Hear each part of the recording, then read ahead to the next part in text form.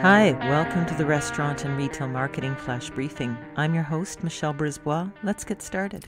So in the aftermath of Facebook being down on Monday, October the 4th, let's talk a bit about how Facebook's algorithms work and how they might have changed the last few years, and not in a good way.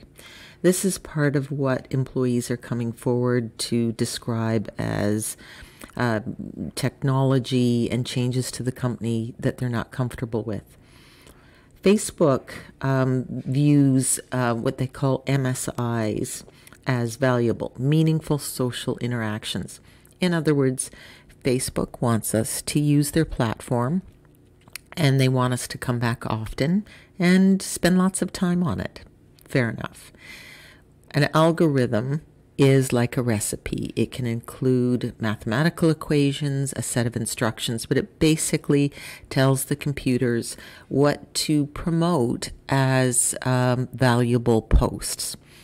And so what Facebook discovered was that people engaged more with posts that provoked them.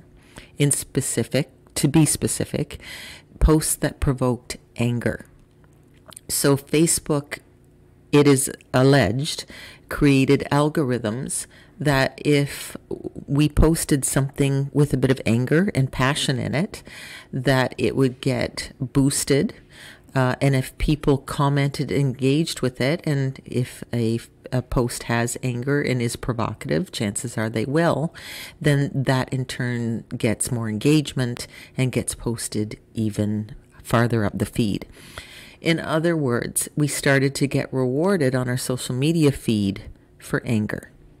And it explains a lot of what we're seeing in the world right now. This story is developing. We'll continue to look at it. We'll continue to look for evidence and good reporting that tells us what really is going on, because obviously the company is denying this.